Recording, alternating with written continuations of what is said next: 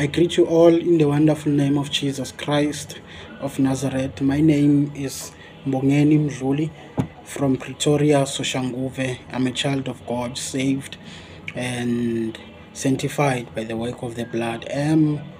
We are going to get our scripture reading from Nehemiah chapter number 6. We are going to read verse number 9. And it reads as follows. They were all trying to frighten us, thinking, their hands will get too weak for the work, and it will not be completed. But I prayed, now strengthen my hands. May the Lord bless the reading of His word in Jesus' mighty name. Amen. This is a book where we read the book of Nehemiah, where the Bible tells us about the rebuilding of the walls of Jerusalem.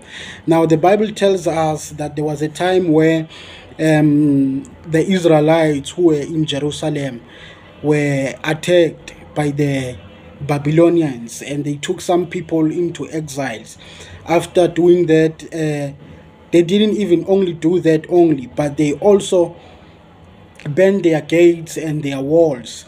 They damaged their walls and burned their gates with fire. And the Bible tells us that some people came back from exile and they reported to Nehemiah what had happened. Now the Bible tells us that Nehemiah, when he heard this, he was heartbroken and he started a fast. He fasted and he prayed, confessing sins and asking strength from the Lord. Now the Bible tells us after the king has granted him to go and do whatever that he wanted to do. Now the Bible tells us that as he came into Jerusalem, he went and checked everything at night, and checked each and everything that was happening. Now the Bible tells us that as they started their assignment to rebuild the walls, to rebuild the protection that they had, to rebuild and to put on the gates that were there again, to stop the access that the enemy might have had. Now the Bible tells us there came people,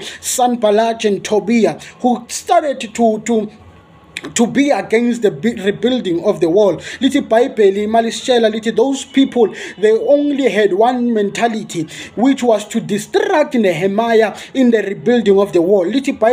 As Nehemiah was rebuilding, they started plotting lies about Nehemiah, saying Nehemiah wants to be a king. They started plotting lies that Nehemiah wants to rule over Jerusalem. Now the Bible tells us that Nehemiah did not even once give them attention. They even called Nehemiah to come and have a meeting with them, but Nehemiah didn't accept the invitation because he knew that the only thing that they want to do, it is for them to distract the rebuilding and the assignment. Now when we read they called Nehemiah to come down and to speak with them. Now Nehemiah, because of his focus, because of focus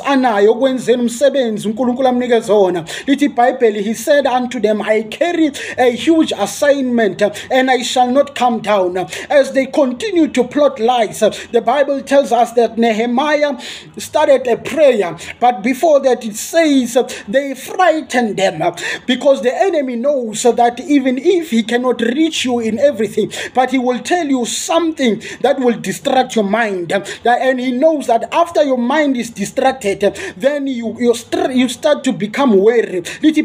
As they were building, they threatened them that their hands will get too weak and they will not complete their work that they are doing. Now the Bible tells us that Nehemiah chose not to listen to them. Nehemiah chose to ignore them, but in his ignorance he did not only ignore them, but he went back to prayer. In prayer he did not pray against them, but he prayed for himself.